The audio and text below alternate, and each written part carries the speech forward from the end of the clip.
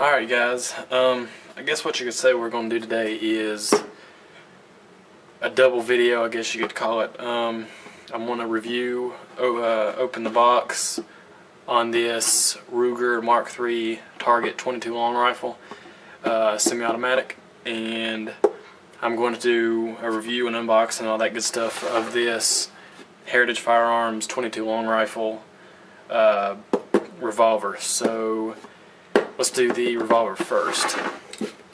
What you have in the box is a nice little holster. Comes with it from the factory. It's nothing concealed, but it'd be a good beginner's open carry holster. Then you have the firearm here. Everything's good on it. Very nice little, for such a cheap gun, it's pretty nice. So we'll lay that to the side.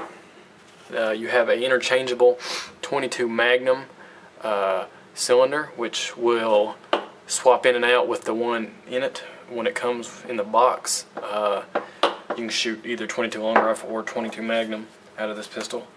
Under the foam is, that's the sticker tag.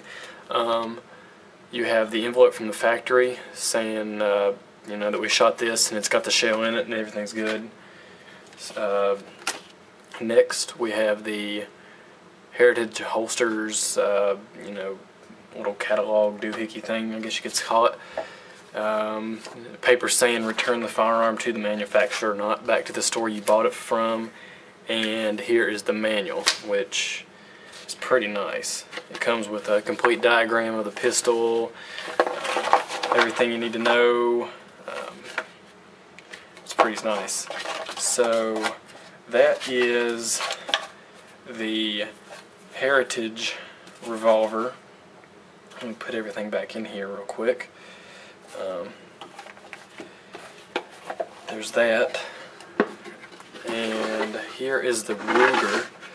Comes in a big hard plastic carrying case. Everything comes nice and neat. You know, it's got a little clip on it here. Pop that off. That is actually stuck to it. The registration is stuck to the little clamp, so you don't lose it.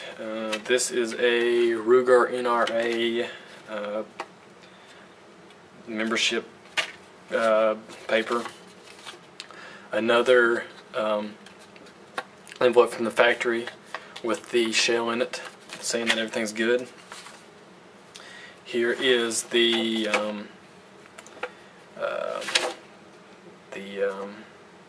I guess you call it the registration or the warranty papers and stuff on that. And here is the actual manual, which is very similar to any other Ruger manual. You also have, it comes with 2 magazines. There's one in the gun, and I'll show you that everything's good. The chamber is clear. It comes with 2 magazines, which is kind of nice. You have a optional optics rail, which can be screwed onto the top of the weapon. And you can remove the, actually I do not believe you can remove the iron sights on this pistol without a gunsmith or whatnot, but there's a little optics rail. I used to have it on there, but shoot iron sights now. So there's that. Then you have 2 keys, which you can use to, when you put the gun on safe, you can insert the key in this little hole and lock it on safe so it cannot be switched to fire. And I believe this goes to the lock which came with it, and I do not have that. I believe it is in my room. But that's what's in the box. So stay tuned and we'll have the teardown videos. Alright guys, I know I said I was going to do a teardown, but to be perfectly honest with you, I do not enjoy taking this gun apart. It is probably one of the most pain in the butt guns I have to disassemble and all that good stuff. You have to have a hammer and knock off the barrel and all that stuff off the frame. And so I'm just not going to do that for you today. So we will take apart the Herritage here. It's very simple to take apart. Alright, first thing you're going to want to do is push in this. There's a little button on the side. It's kind of spring loaded, it's springy. What you're going to do is push that in and pull on the rod right there. Going to pull it out. There you go. Once you get the rod moving, you can go ahead and let go of this, or else you'll, you know, work yourself to death getting this out. I'll show that to you again. Hang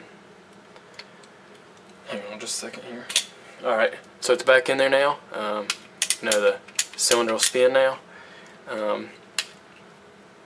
Go ahead and push that in and pull it out just a hair. Then let off this button and it comes right out. So there we go. There's that. And then next all you do is pop out the cylinder off to the right side. And that is it. That's teardown basically. That's about as far as you're going to want to go unless you're getting into the internals. Give it a good cleaning all around in here, around the firing pin. Clean the barrel, clean the holes in the cylinder, and that is it pretty much. Give it a good coating of oil on the frame to keep the rust away, and that will keep this gun happy. So I'm gonna put this thing back together for you real quick. All you gotta do is put the cylinder back in there. Make sure the little loading, I don't know what you call it, cover, that make sure the little loading doohickey there is out of the way, and then simply insert your rod back in. Give that little button a little touch there when you first put it in. It'll make life a lot easier. And then simply line those up. Just takes a second there. There you go. And then it's all good to go. So there's that. Hope y'all enjoyed. These are both great shooting little pistols. This one, I don't think it's ever had any issues other than just the 22 shells actually being like a squib load or whatever. No failure to fires or anything like that. The Ruger, a very good weapon also. Only every once in a while you'll have a like a jam, or you'll get just something will go wrong. Just probably 99% of the time it's going to be related to the ammo I'm using. I just get the big box of 550 from Remington, and you know, I'm not doing any target practice or target competition shooting with these, so it doesn't really hurt to get the cheaper ammo. So probably a majority of the problems I have is ammo related. Other than that, it's a really good pistol, and they're a ball to shoot. So comment, rate, subscribe. Thanks for watching, guys, and have a good day.